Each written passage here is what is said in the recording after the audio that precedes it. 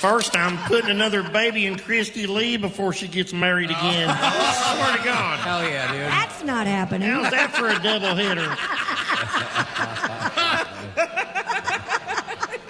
Well, it's always a pleasure to see you, Donnie.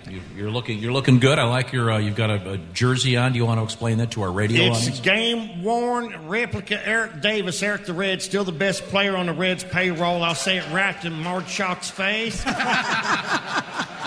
They should retire the number 44, and I hate the pitch clock. If I see a pitch clock today, it's going to get the finger, and I mean the big hand. Because I think it's dumb. Oh, opening day's fun, baseball's fun. Let's speed it up.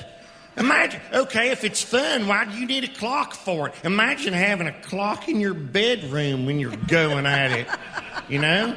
Who needs a clock in there? Unlike you, Tom, you make more babies than an unemployed possum. But I hope the pitch clock gets voted out by the 5th inning. I swear to God. Okay. Not a fan. Not a fan at all. No, I hate it. It's stupid. It's the only sport that didn't have a clock.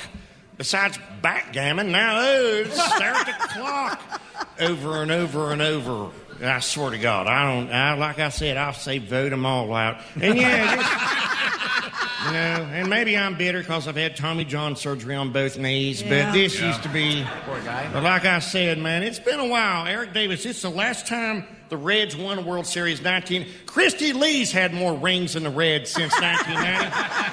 Wow. I'm Donnie Baker, now prove that message. Thank you, Donnie. Well, now,